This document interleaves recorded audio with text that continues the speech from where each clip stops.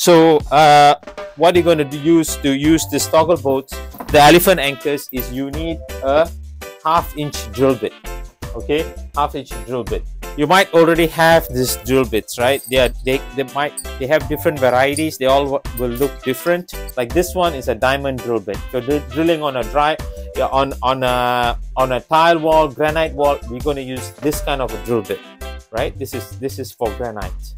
Okay, now this one is the Condomounts M2 drill bit. So this can go on drywall or metal studs. This is another 1/2 inch drill bit. Similar to this, just that this doesn't have any coating whatsoever, so it can rust fast. This is for one-time use. This is for long-term use. This is for cement. So this is a drill bit that being used on brick or concrete. And then you have, this is a normal 1/2 inch drill bit. You can find this with a different kind of shank. We talked about this. Okay, you see, this also has a nice shank which can go on any drill bit.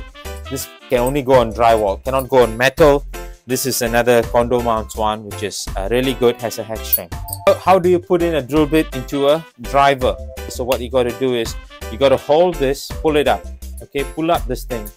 So once you pull that up, you're going to put the drill bit inside and then push it back. It locks into place. It's not going to come out.